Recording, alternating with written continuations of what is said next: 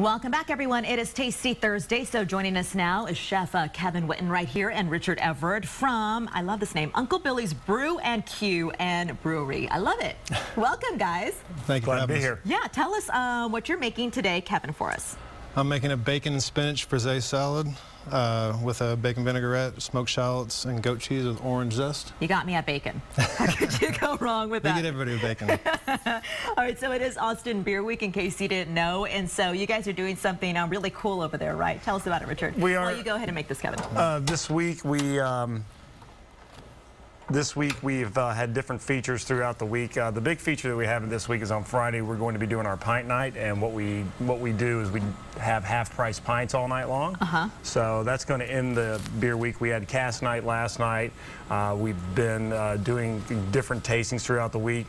We're kind of leading this up into doing our brewers dinner, which is going to be Sunday, November the 4th. Okay. That's going to be, this is one of the items that Kevin's going to be preparing for that meal. It's going to be a 5-course meal. And do you recommend reservations for that? Or? I do. We are booking pretty fast. We're kind of tying it into meeting our new brewer that we have on premise as well, so, which we're very, very excited about also. Okay, so what would you pair with this dish right here? What would be the best beer, you would think? This is being paired with the Agave Wit. The Agave Wit is a Belgian-style Hefeweizen. It has Belgian yeast, coriander, and orange peel in it. Oh, right, and a little orange peel in the dish, right? Exactly. Tell us about what the ingredients are with this one. Well, the ingredients, yes, of course, the bacon. And we have spinach and frisee. Frisee is a root vegetable, and we have, of course, the baby spinach. And we have our goat cheese, our orange zest, and we have 2 kinds of shallots.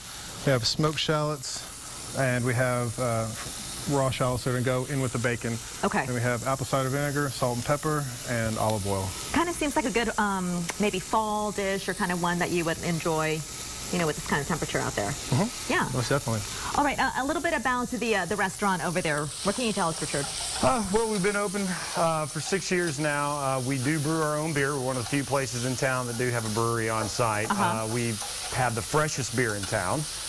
We have our new brewer, which is Michael Waters. He's coming to us from Independence Brewing Company, so we're very, like I said, mentioned before, we're very excited about that. Let me ask you something about that. Do you see a demand in people who are wanting to have more of this fresh kind of beer? Absolutely. The craft beer movement is big in Austin. It's very much alive. We were fortunate enough to be on the front end of that.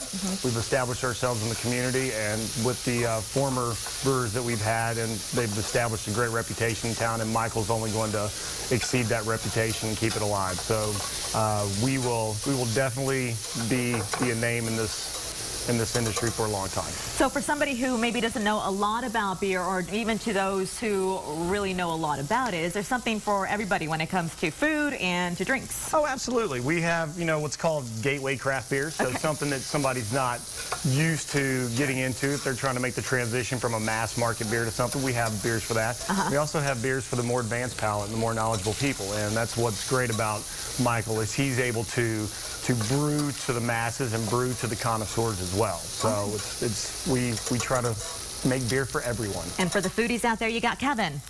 Yeah, I don't want to leave Kevin out. Kevin does a great job. We just revamped our menu. We have a new menu in place, our new lunch menu.